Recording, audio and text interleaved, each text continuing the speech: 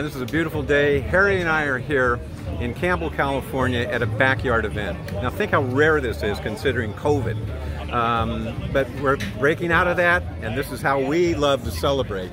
These are all backyard barbecuers. These guys and women, these barbecuers are here for the love of doing it and competing, some of them for the first time. So Harry and I are going to walk around and kind of harass them a little bit, I think. Maybe even throw in a few tips, best we can.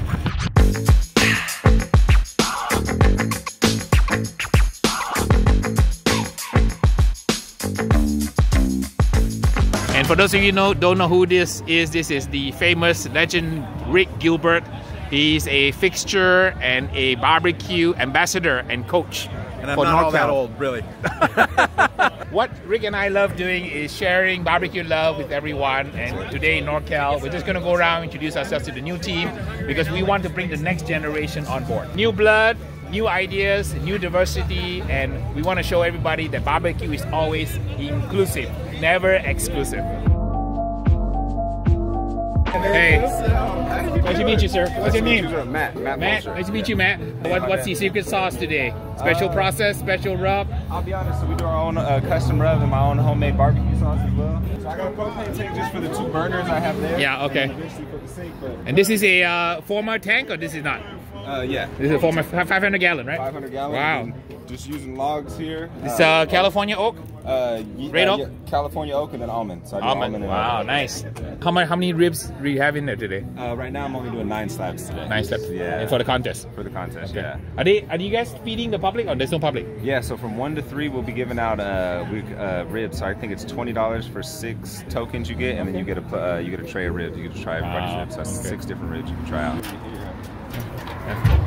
Okay, 4 more. Okay, so you have a vent. You can a dual vent. You can divert it here and divert it there. So when I get too hot, I can just cool it off. Good luck to you guys. All right, thank you. Right. I appreciate it. Talk to your neighbors too. Yeah. That's a good way. Yeah, and then also make sure you eat your neighbor's food. Okay. Yes, that's a good way. You have to understand that sometimes there is a diversity of tastes. So later on, when they announce the winner, you can say, "Oh yeah, you know, I ate his ribs, and I kind of know what the judges were looking for today." Harry, nice to meet you. Nice to meet you. I'm Joe. Carlos, how's it going? It's going good. Yeah. It's going good, thanks. I am going with a little bit of sweet, a little bit of heat. So we're gonna got a little jalapeno, a little chipotle sauce. Okay. All right. A little mix like that. Okay. It's no real secret. You open. Let me take a look at it. Yeah, for sure. You're looking for color. You want a mahogany color. Okay, looking good. Beautiful spares. Then Louis style. I'm just here to hang with Rick, you know. Perfect. Donna, my sweetheart, is judging, so she's Awesome. she's a hard judge. I told her, you know, you're gonna give the crew hell.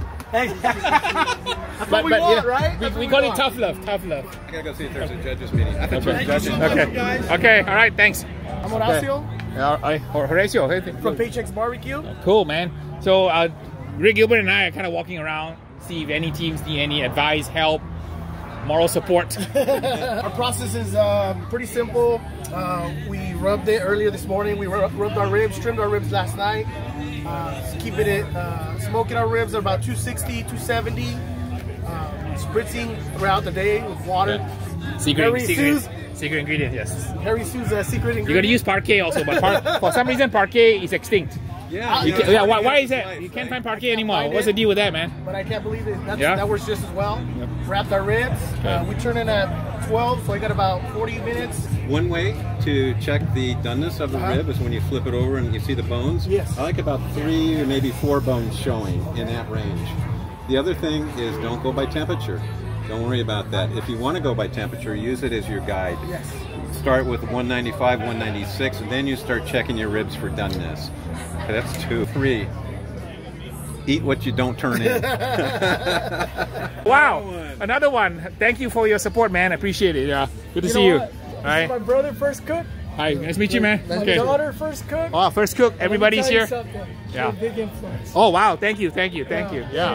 Like you always say, spread that barbecue love. Okay, and you got any like Hawaiian style techniques You know today? what? Just the whole thing is that's what it is. Okay, from You start know to what? end. I see you have your beautiful, pineapple. You got your umbrella. Yep.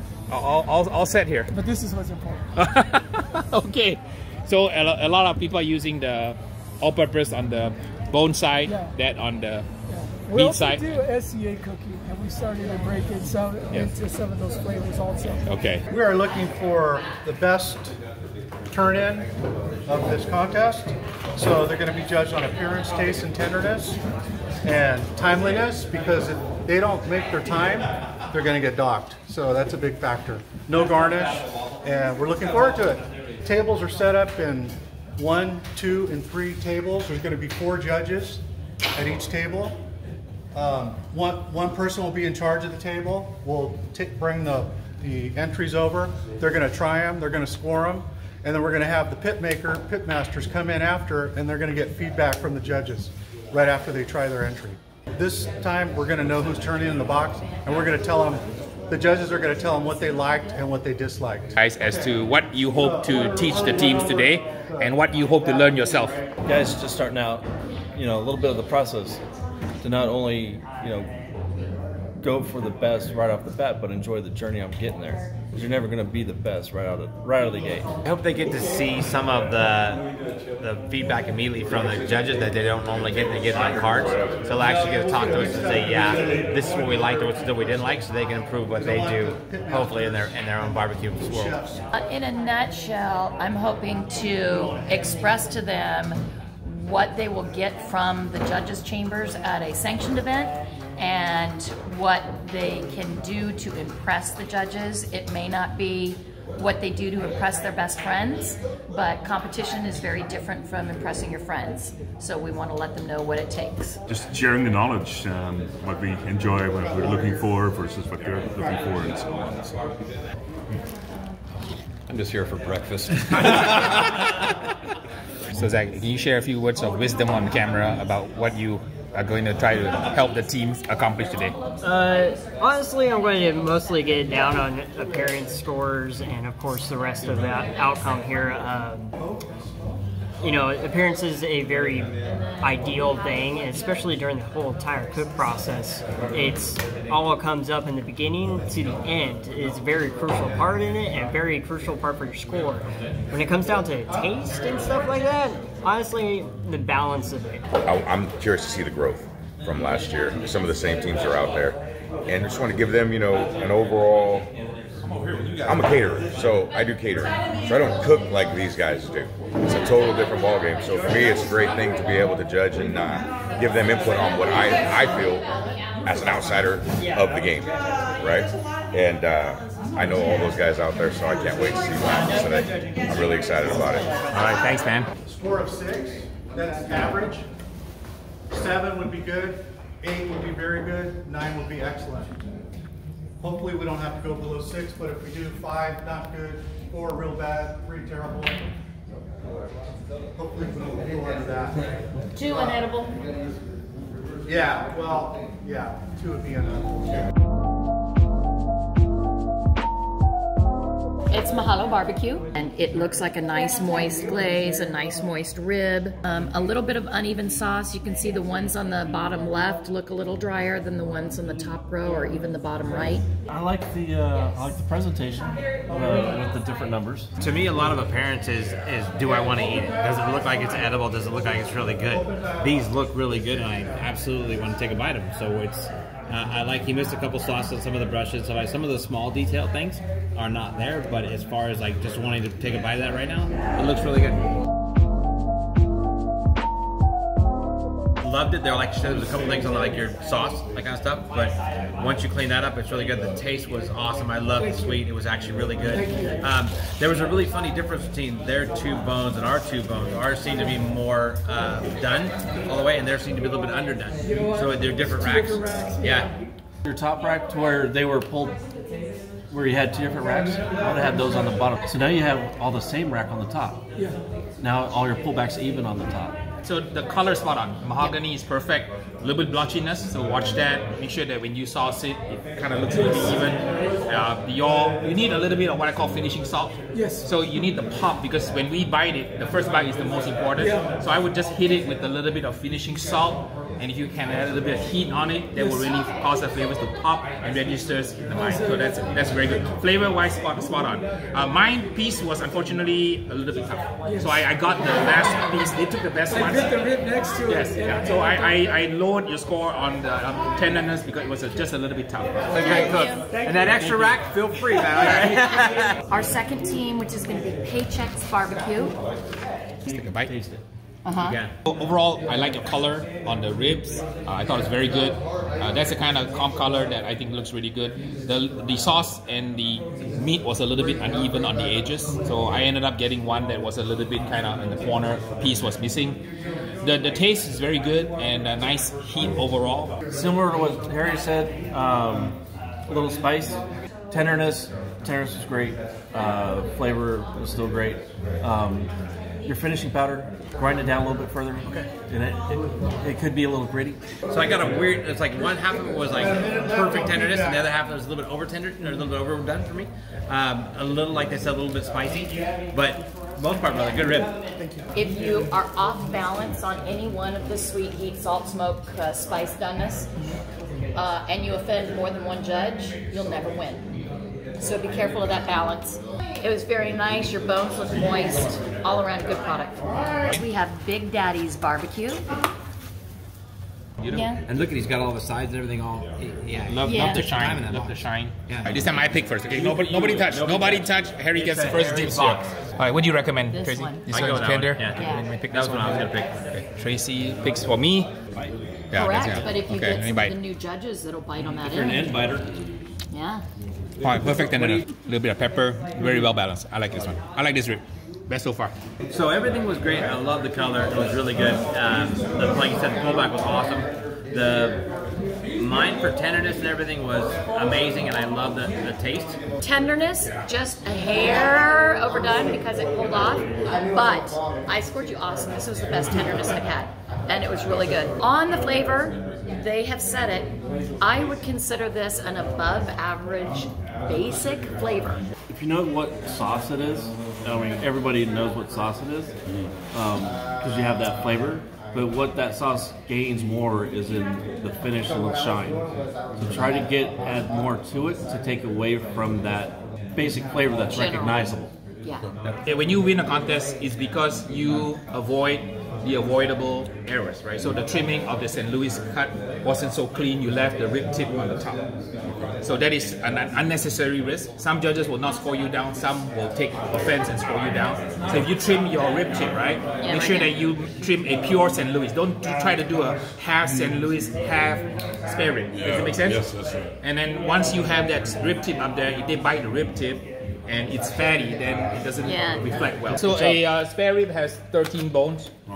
You want to go to bone number 4, starting from the biggest bone. That is the longest bone on a spare rib. You use that as your marker, trim a parallel cut to remove the rib tip, and if you do that, you're gonna grab all of the rib tip. Okay, so try that. Awesome, thank you. And man, you guys have a great day. Okay, who's gonna announce this one? My fault. Okay, you can't count. no markdown on that. No That markdown can on the- happen after they turn it in. Jenga, you got Jenga ribs today. The damn friggin' Vanna White. Yeah. And not only is it dark, but it looks overcooked. It's over smoky. Yeah, mine's a good rib. I have no complaints. This is not too dark either. I got lucky, right? This is not dark. Yeah, this is the inside. This is a competition rib right here. So the top was dark. Visual on the box. Way too dark. Yep. You guys gotta lighten it up. My guess is in that in a finishing rub or dust, you probably had a little bit too much sugar. Yeah, I did. So it's gonna get that dark burn. On the Great flavor. Absolutely love the flavor. It was great. Thank you. Yeah, that was pretty good. She was right when it was way too over dark. Okay. And then ours were overdone. So we bit into it. We got a lot more meat than we should have got off the thing. Your appearance, great, except for the darkness. If you do 6, see if you can put them in line. Don't try and stack them. Yeah, do them across the box. Do them across the box. If 6 don't fit, across the box, put 5, then 1, top, bottom, whatever. Okay. You can do a 5x1, and the 5x1, the 1 can be at the bottom or the top. You can also do a diagonal 2, so 4 pieces and then diagonal 2. Yeah. It's interesting on this table. I had the best rib, so this is probably one of the best rib I ate the whole day. Okay. Now they had a different experience because maybe you pulled it from a different rack. Okay. Mine was perfectly trimmed. The flavor was right. The color was right. It was not too dark. I appreciate you giving this. Yeah, so much. First impressions. And I'm good at Vanna White. Wow. Carrasco flavors. Big ribs. Yeah, I was going to say, these are really beefy. They did some nice meat selection. Did you watch my video? I'm just saying for the dust though, as far as the finished dust, you can see. Oh yeah. Yeah, a See, little bit and uneven. this one has a lot of brush, silicone brush right there. Okay, all right. I'm going to take a bite. The way you're supposed to judge it, you're supposed to take a bite and have a composite impression of the meat, smoke, spice, sauce. Yeah, mine's okay. It's just a little bit dry, but you know, besides that, it's a pretty good rib. Love the color. Love the pullback. Box is really good. There was one rib on the top that had a hanger that would be kind of weird. That would be like What we call a shiner, where the bones show through on the edge, and here's your edge rib. You could use a little more pop. Combination up a bottled sauce. I don't know what sauce you use, but just a little more. Yeah. And I did not have excess salt. I think some of the other my partners here had a little bit excess salt. Mine was very good. So just the dryness was the only constructive comment I have. But overall, very good rib. Thank you. I like salt, but you can only upset one judge at the table of 6. If you have too much or too little sweet, heat, salt, spice, smoke, or doneness, you're gonna potentially upset the palate of a second judge. I'm so glad we did this part of it. Oh, good. Great job, guys. Yeah. Wow, so we wrapped up for today. You got a glimpse of a lot of things, mostly some very excited and ambitious teams just wanting to learn about barbecue, and that's what this is about. This is an opportunity to learn from great pitmasters, giving you feedback that helps you move your game forward. And you shouldn't just keep it to one area. Spread this out. The more information you can get, the broader range from where it comes, the more knowledge and ability you're going to have to be able to produce the best barbecue that you can. Great day. God bless the troops, God bless America, and God bless barbecue. Hell yeah.